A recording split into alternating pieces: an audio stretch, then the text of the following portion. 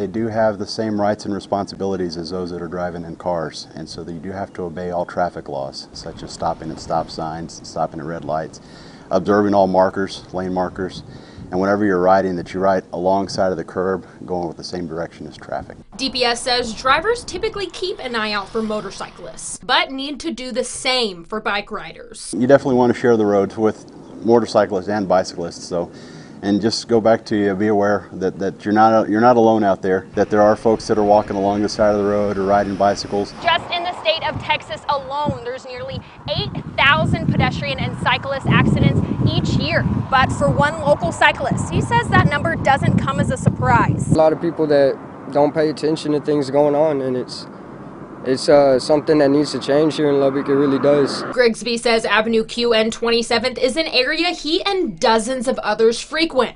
Just about every day. I'm part of the homeless community. A lot of us have bikes. He says he's seen too many close calls on this portion of Avenue Q between 34th and 19th, and it's important for bicyclists to be extra careful. I slow down at intersections, make sure I look both ways, and don't just keep on cruising thinking, oh, they see me, because majority of the time people don't see you. Leah Doherty, KLBK News.